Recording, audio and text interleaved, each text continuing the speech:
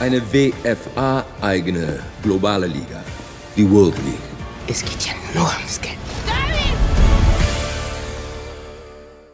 Das Handyvideo zeigt schemenhaft 5 Wölfe bei Waldkappel in Nordhessen. Ein Rudel mit 2 Erwachsenen und 3 Jungtieren. Das Video macht eine Spaziergängerin. Ein Förster berichtet am selben Tag von 3 Wölfen, vermutlich auch aus diesem Rudel. Wolfssichtungen um Waldkappel herum kommen immer wieder vor. Fest installierte Kameras des Hessischen Landesamtes für Naturschutz, Umwelt und Geologie zeigen einzelne Wölfe, aber auch wahrscheinlich genau das aktuelle Rudel diesen Sommer, als die 3 Jungtiere noch kleiner waren.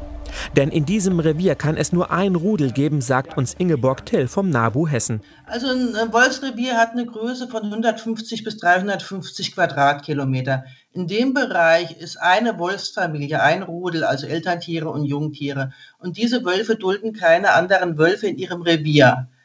Das heißt, dass da 2 Familien sich ein Revier teilen, das ist kann ich mir eigentlich nicht vorstellen.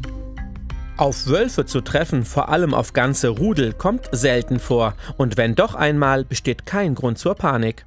Also der Mensch ist grundsätzlich beim Wolf nicht im Beuteschema drin. Im Beuteschema sind Rehe, solche Tiere sind da mit drin. Also wir sind dem Wolf relativ egal.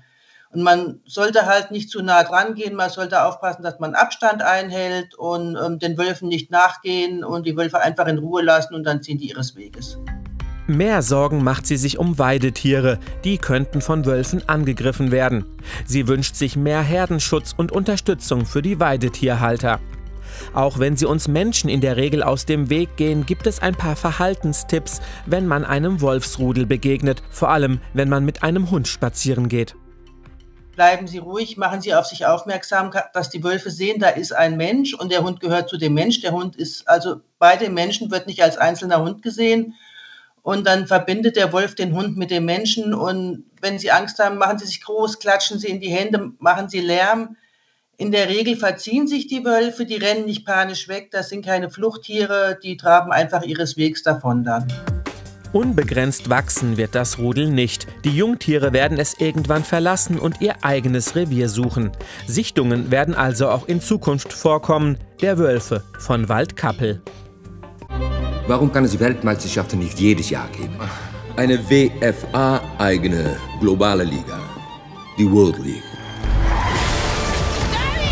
David hat Beweise gesammelt, um die World League zu verhindern. Die lassen sich kaufen. Wie viel wird es mich diesmal kosten? Es geht ja nur ums Geld.